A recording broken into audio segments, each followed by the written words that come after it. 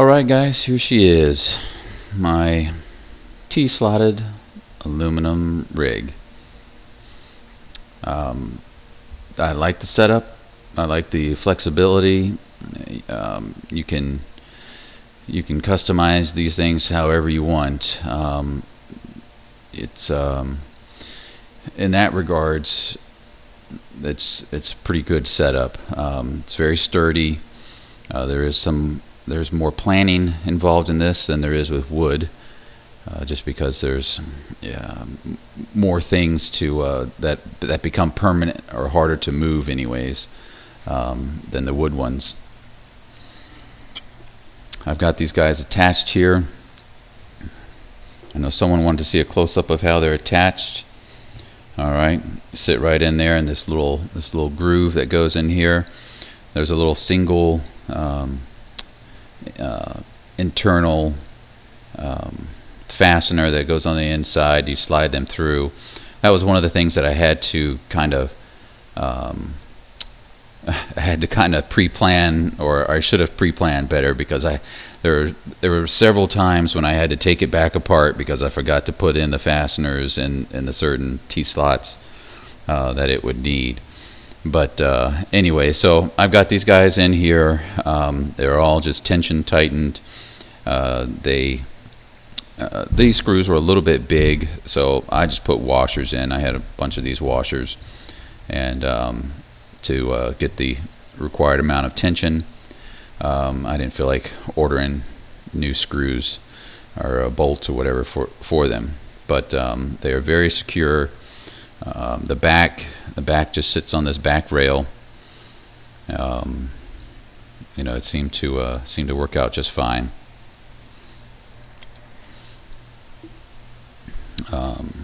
But yeah, overall, it's been a good project. They all seem to be in there securely. I've fired it up. I haven't. My pool table is not part of my rig room, so it's just right here while I was building it, and you know, had good light or whatever. So give you a quick little walk around here. It's all you know, business in the front there, and there's definitely a party in the back. I do have cable management, although it looks crazy. But anyone that has rigs, and especially rigs of this size, there's only so much cable management you can do. You're never going to make the back look tight.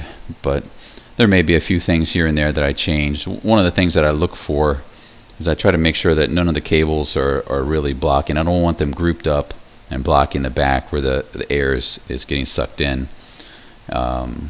So when I fire it up, if I see some cards are running hotter than others, then I'll try to single them out and see if I can't figure out or verify or ensure that, you know, some of these aren't botched or clumped up together behind a card and obstructing the airflow. But so there it is.